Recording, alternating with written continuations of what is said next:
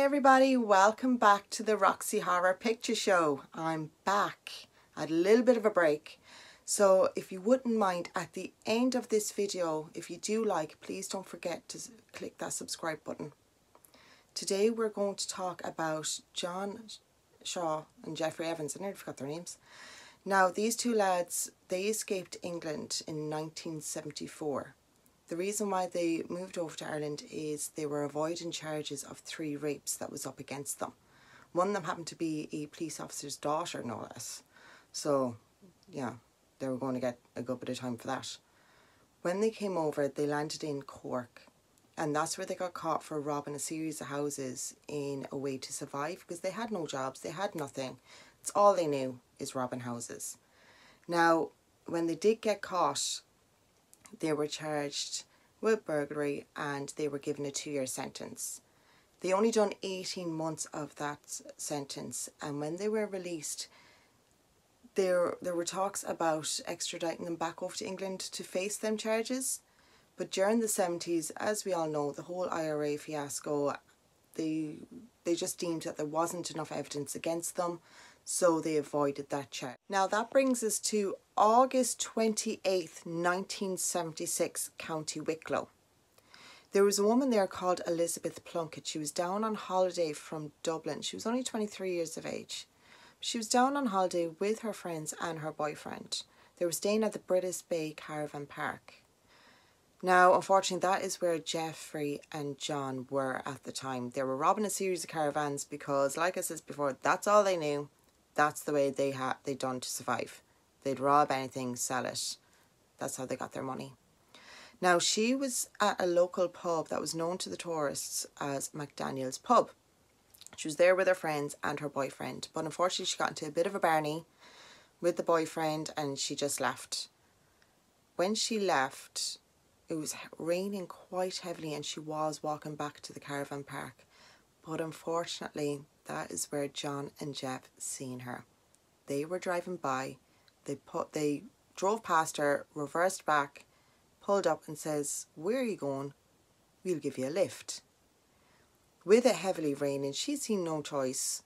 Or maybe she just didn't want to get wet. And back then, it was known to be hitchhiking and around. So she'd seen no harm in it and she jumped in the car. As soon as she jumped in the car, John was in the back. Geoffrey was at the front. Now, with John in the back of the car, she could feel him looking at her and she began to get a little suspicious. And as she felt like she could escape, they grabbed her and they started beating her. As she was screaming, they stuffed tissue down her throat.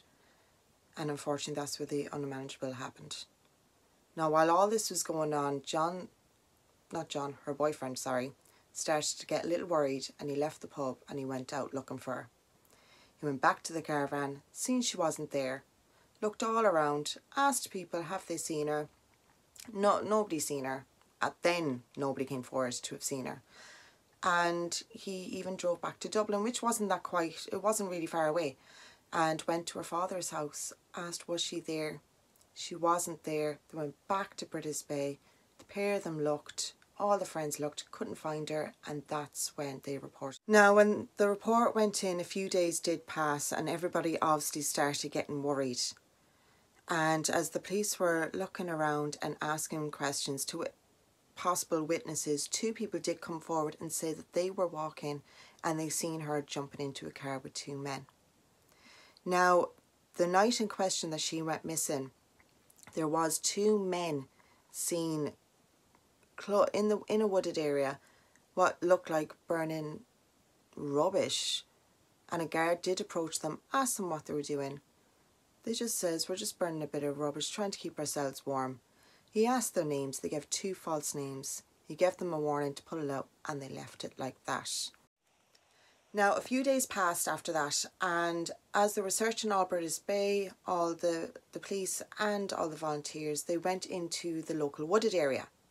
Now, when they were going through the wooded area, they were near enough to where that guard caught the 2 lads burning supposedly rubbish. I'll get into later what that was. But around that area, they did find a lady's watch and a lady's shoe. And not far from that, they found a pair of size 6 black steel toe-cap shoes with brass pins. Now, they brought the items to the family, and the family did confirm that the watch and the shoe did belong in fact to Elizabeth, but they had no idea who the boots were. Now, close enough to the boots as well, they also found a label with the name Jeff on it.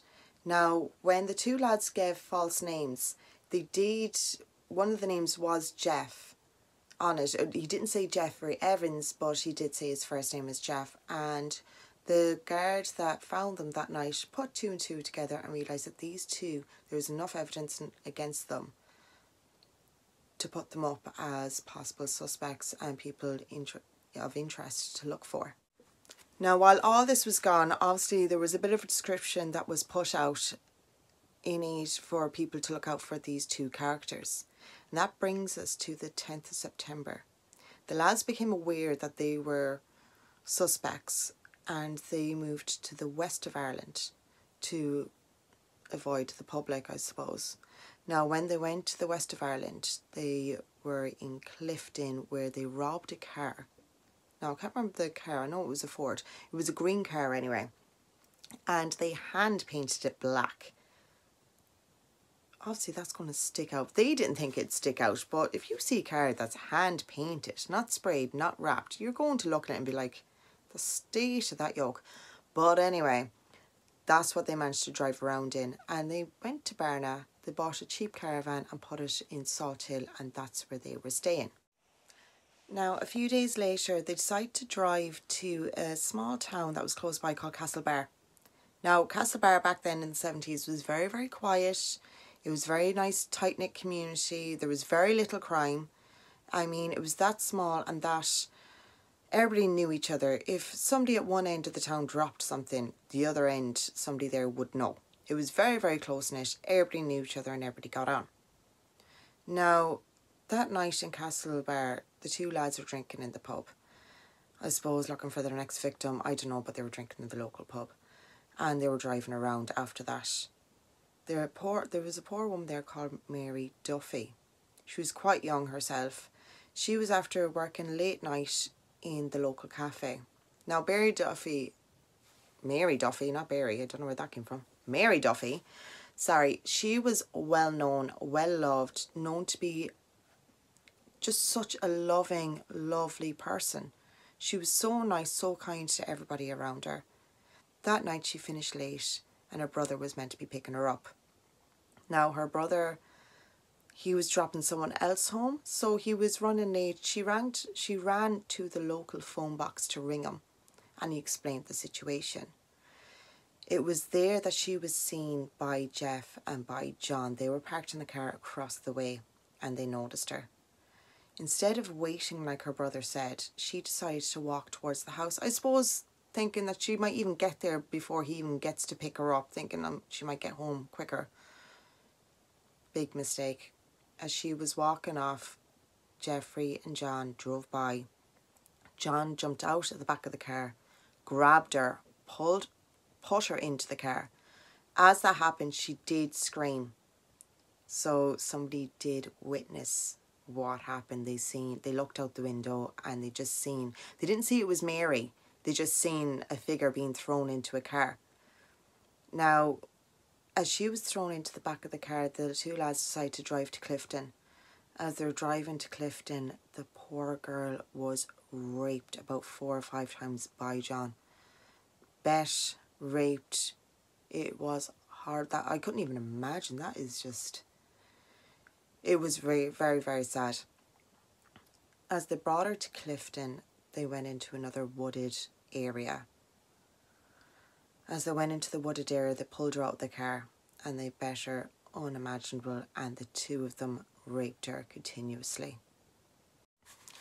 Now, obviously, she didn't get home. Her brother didn't find her, and as he went home to see if she was at the house, he noticed that she wasn't. So they reported her to the local Gardaí. The next morning, the guards decided to put it out that they were investigating a kidnap.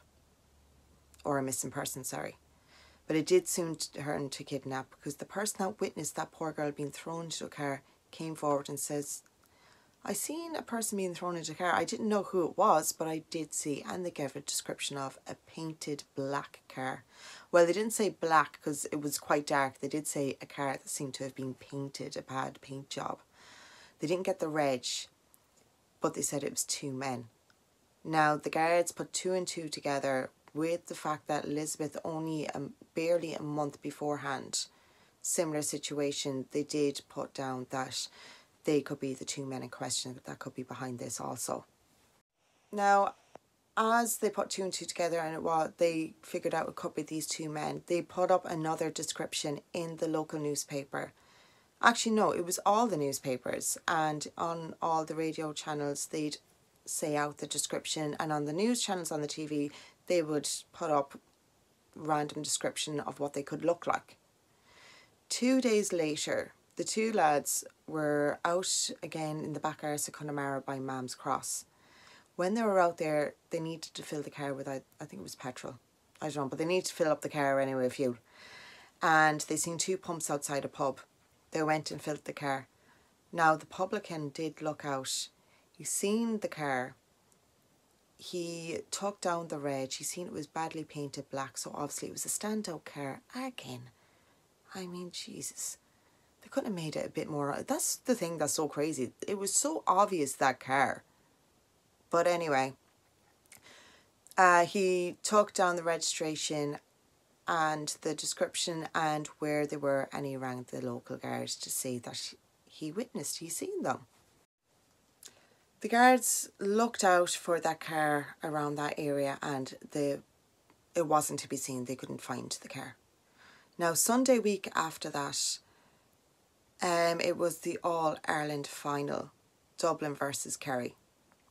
Now, over in Ireland, for the All-Ireland final, it's always such a big celebration.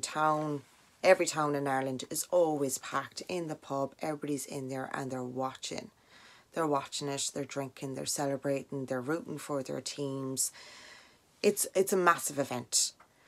In Salt Hill, where the 2 lads were, back then it was such a bustling town. That's where everybody in Galway went to go celebrating. That's where they went on their nights out. They went to the local nightclub, Ocean Wave at the time, or the White Castle. It was such a big thing. And obviously with that day, there was guards all around. They were patrolling to make sure that everybody was keeping their peace. Nobody was getting in trouble. Trying to make it a nice day for everybody else. Now, there was 2 guards there, Shoxey and Boland, and they were driving around, like I says, to make sure that everybody was keeping peace. And as they were driving through the prom, they noticed that car parked across Ocean Wave. So obviously they were just keeping a lookout. Back then, a lot of people, now people would be like, oh, teenagers, young ones, no. A lot of people in general had police scanners, radio scanners, to listen in for the gossip of what was going on, who was in trouble and all this kind of crack. So Boland didn't want to radio it in because he didn't want everybody coming making a fuss, because it was such a big thing. So he sent Shoxey down to the local Garda station in Galway, and he says he'll wait there. So as Shoxey was gone, Boland was parked up around the corner keeping an eye out at that car, and he seen the 2 lads come out of Ocean Wave, quite drunk, going towards the car. And he had to make a tough decision, a quick decision. Does he let them jump in the car and follow them? Does he radio it in? Does he ring them? What does he do? So he rang in the station. He went, feck it, no, going to ring in the station for backup. Sure enough, the guards came out, but before they did get into the car and they did start to drive, and Jim followed them, making sure that the guards knew where he was going. And that's when they were caught. They were taken out of the car and they were brought to the local guard station in Salt Hill and then transferred to Eglinton Street, Galway. In Eglinton Street, that is where Geoffrey Shaw was brought down first for interrogation, for questioning. And he was asked about the events, that he is basically one of the suspects for Elizabeth's murder in Wicklow. Before they even mentioned Mary, that was the one. And they says that the two men of their description was seen in that area at the time, and also about the little fire. Now, he denied that he was even in the area, and he gave this elaborate story where he was and what he was doing. But none of it made sense. And the guard turned around and said, is there anything that you're missing? Are you missing anything out in this story? And he was going on that he was collecting suitcases from Dublin with his clothes in. And he was saying, as a matter of fact, even when I collected my suitcase, I noticed that there was boots missing. And the guard asked him to describe those two, that pair of boots. And it was the black size 6 boots. And he goes, we have them. They were in the woods where Elizabeth was, well, we assume Elizabeth was brought. Now let's go to John. John was in the cells and he needed to go to the toilet. This is crazy. He needed to go to the toilet and the guard brought him. They waited outside. John locked the door. He got out the window of the station. So he actually escaped. And he was caught walking through town by another guard. Thank God the other guard caught him and brought him in. As soon as he was brought in, he was brought straight down to the room for questioning. And that's when he admitted everything. He admitted the whole lot. Now, unfortunately, I don't know why, but he wouldn't write down the statement. He asked the guard that was investigating, would he mind if he speaks it, the events of what happened, will he write down on statement what he done? Now, as he was stating what happened, the guard couldn't believe it. It was absolutely, that poor girl Elizabeth. He went into detail. So basically these are the details. Lads, it's not nice. They brought her to the woods. And when they brought her deep into the woods, Geoffrey said to John, would you mind bringing the car down to the car park so it doesn't raise suspicion that it's just parked in the woods, just in case it raises alarm to anybody? And he said, yeah. He was gone for about 4.5 hours. As he went down, he got hungry, he wanted a bit of food or whatever before he came back. When he came back, she was tied up. She had her clothes on, but she was tied up. John said that he just went straight to her, ripped off her pants and raped her. Geoffrey apparently walked off a little bit. Once he was finished, Geoffrey came over, raped her brutally. After he was done, John raped her again. Once John was finished, Geoffrey turned around and says, right, I'm going to go down, get the car. While I get the car, kill her. No remorse, just kill her. Make sure she's dead. So Geoffrey went to go get the car. He was a little while, and while he was gone for that little while, John raped her over and over, battered her. That poor girl, this was going on for hours. Geoffrey came back and he was like, why didn't you kill her? Remember England. Remember England. Kill her. So John went and got a shirt out of one of those suitcases. The suitcases part was true. They did go to Dublin to collect suitcases of clothes. But anyway, grabbed a shirt out. Obviously when he was pulling out things, he must have just left the boots to the side or something. I don't know. But he pulled out a shirt and strangled Elizabeth to death with that shirt. Once they done that, they left her in the woods. They went back down to the campsite to rob, to go around robbing again. To grab things to sell off, I don't know. But they went down robbing. They came back 5 to 6 hours later and they grabbed her. Now, one thing they did rob out of one of the caravans was a lawnmower. They went to the beach that was close by. They tied her to a lawnmower, put her in a boat, and they went out a little bit into the water in the boat and they dropped her in. Now, they did strip her down, but they dropped her into that water and down she sank. When they came back, they put the boat somewhere else. It wasn't back exactly, but they brought the boat in. But they grabbed her clothes and they burnt all of her clothes, and that's when the guards seen him. Well, seen the two of them. So that's what they were burning, was all evidence, or they assumed all the evidence. It was absolutely sick. Then he asked about what they'd done to poor Mary. And John admitted they took her from Castlebar, they brought her to the woods. They raped and raped and raped, the pair of them taking turns. They were beating her black and blue. She was crying. He was explaining how she was constantly crying. She was saying, please, whatever you do, don't kill me. They kept promising they won't. John left to go to the caravan. Drove in, went to the caravan, he grabbed sandwiches, some barley water and a load of tablets. When he got back, Geoffrey was still going at it with her, the poor soul. And they fed her the sandwiches and the water and they gave her the tablets. Now Geoffrey said to her, we're not going to kill you. Eat up, have that water. These are sleeping tablets. When you wake up, you will be back home. Or where they picked her up. That didn't happen. John went to the car, grabbed a pillow. They had stuff in the back of the car. They grabbed a pillow, threw the pillow on top of her, then decided to take the pillowcase off and strangle her to death. When they done that, they went to a local lake. And when they went to the local lake, they went into the little boathouse that was there, and they seen that there was breeze blocks there, and they tied her to a load of breeze blocks, grabbed the oars of a boat that was there. They went out into the lake and they dumped her body.